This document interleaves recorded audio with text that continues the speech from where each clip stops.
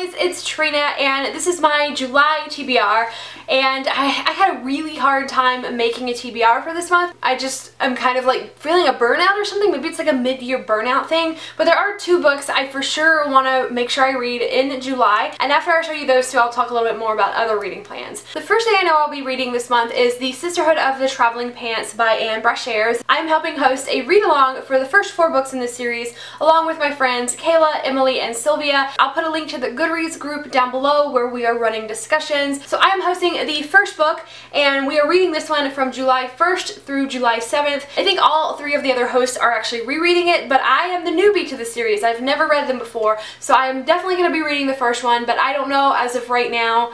I don't know if I can promise to finish the rest of the series within this month because I am feeling that weird burnout, so I'm only putting the first book on my official TBR. I know that there are 3 big readathons happening in July that I know of, and these books will fit in perfectly with some of the challenges for those readathons. The other book I am just dying to read right now is The Female of the Species by Mindy McGinnis. This is such a bright cover. This is an ARC that was sent to me by my friend Megan Precourt. She just happened to grab one at BookCon, and I know I had a bunch of other friends that had gone to the trouble of getting another copy for me too. Megan's happened to be the one that made it to me quickest, but I'm so thankful to everyone that tried to get a copy of this book for me because y'all know how much I love Mindy McGinnis. This is coming out in September, so I definitely want to read it and review it before then. From what I know about this book, she has called this a rape revenge story, and this is supposedly going to be tackling rape culture and the way in which women are treated when they are the victims of sexual assault. But the reason I wanted to read a book this month that is taking on rape culture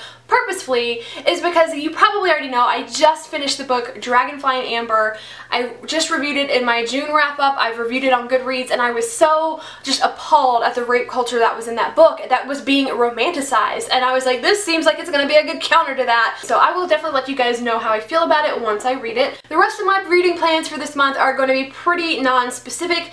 I do think I'm going to do 3 goals for myself. This month I want to read 1 debut novel because I've just been on that debut novel kick lately. So just any debut novel, I want to read 1 this month.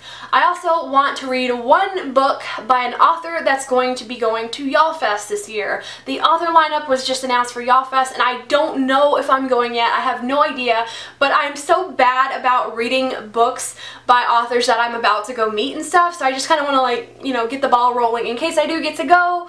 If there's an author I'm wanting to meet, I want to get caught up on stuff to have something to talk to them about. So 1 book by an author that's going to be at YALLFest. There are 3 readathons happening this month. I want to participate in all 3 of them, but I do so badly at readathons. This is just something I can't keep taking on, but they all sound so fun, and I want to, like, be a part of things. So I think what might be fun to do is read a book from each readathon's list of challenges. So instead of trying to meet all of the challenges for 3 entire readathons, because I would be reading non-stop all month long, and that burns me out, and I'm already feeling burned out. Instead, I just want to take 1 challenge from each of those readathons and try to read a book that fits that, because a lot of times these challenges are really creative and they get me thinking outside of what I would normally pick up, so I do kind of want to utilize that to get my reading juices going, because that's the whole intent of a readathon, right? By the way, the readathons I'm talking about are Biannual Bibliothon, Cramathon, and Booktubeathon. I'll put their announcement videos with their dates and stuff down below in case you're wondering what the heck I'm talking about. I think I'm comfortable with that as a TBR.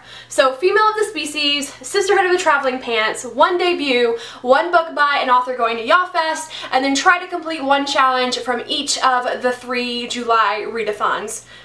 So that's technically 3 more goals. So what am I at, 7? So let me know what you guys are planning to read in July, or if you are going to be participating in any of those 3 readathons or something else, or definitely let me know if you're going to be reading The Sisterhood of the Traveling Pants with me this week. Thank you so much for watching, and I will see you guys in the comments. Bye!